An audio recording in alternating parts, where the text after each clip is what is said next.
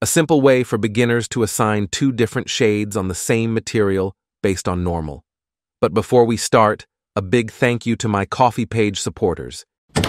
Thank you! You and all my subscribers rock. I have here a sand material assigned to the 3 object. Let's add another principal BSDF with a white color and mix it with the sand. With the mix, you can switch between the two using the factor. Pretty easy until now, right?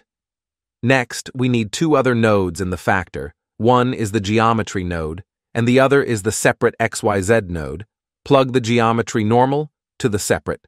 Then connect the Z axis to the factor. If we need the white on top, we can switch the mix, so put the sand on the mix top slot, and here you have it. This can be used in food, vegetation, water simulations, and even buildings, and we used it before in the city video. You can further control this with a color ramp by adding it after the separate XYZ node and tweaking the white and black on the ramp.